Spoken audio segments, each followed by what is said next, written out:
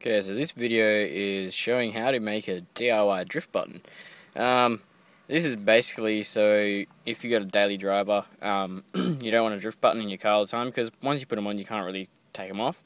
And it's, I don't know, if cops see it, I guess, it looks pretty bad. So this is a way you can just have, no button just for drift prac, and then you can remove it afterwards.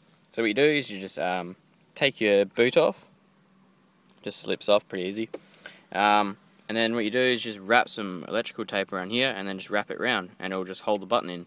Obviously click the button in first, so like the button has no sort of tension on it, and then tape it up, and then you can handbrake all day. Now you probably want to put the boot back on, which is a bit of a mission without the button because you sort of need it in like the fully up position. But yeah, you get it on, and then it's nice and comfortable. And then after drift prac, you can just take the electrical tape back off, and you got yourself handbrake again. Now, while I was here, I also retensioned the handbrake just a little bit. As you can see, my handbrake tension starts there.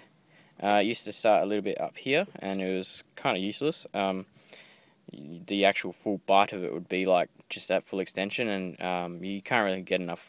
Well, I'm pretty weak, so you can't really get enough force in there. I don't really use my handbrake anyway, but yeah, now it's there, and then when it actually is fully locked up, it's about there, so that's pretty good now. To tension it, all you do is just that little nut down there, just pull it up. You probably want to do this when you don't have the button in, but just pull it up and turn that in, so turn it clockwise to tension it more.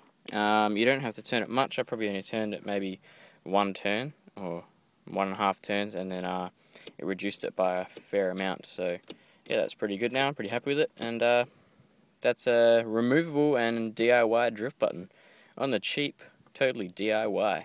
Cheers for watching my video, guys. Catch you later.